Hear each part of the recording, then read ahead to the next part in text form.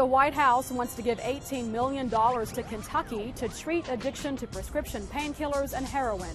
Connections is on location in Washington, D.C. with U.S. Agriculture Secretary Tom Vilsack to talk about the administration's response to the opioid addiction epidemic sweeping the nation.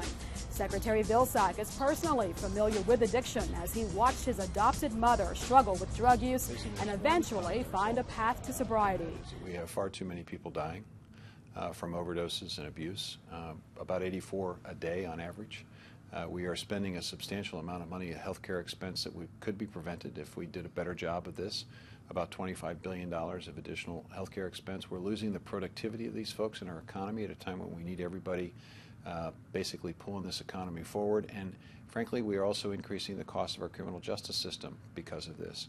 So there are many reasons to attack this, and we're beginning to see some signs of help and some signs of progress. Kentucky certainly has been aggressive in this area. They've looked at ways in which they can create access to reversal drugs more easily.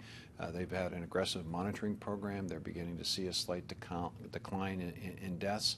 So that's the positive side of this, but we still have a long, long way to go. Yes. You are unfortunately very personally and painfully familiar with this issue with your adopted mother who dealt with addiction. If you don't mind sharing her experience and how you witnessed it and how it impacted you. Well, you know, it's a tough situation, and I certainly appreciate, my heart goes out to any family that's struggling with this. My memories are of as a young child, watching my mom try to commit suicide on one occasion, having her distance herself from our family, going up into the attic of our home and drinking herself and taking prescription pills to ease the pain of a difficult life for her. It was tough, and she was at times violent.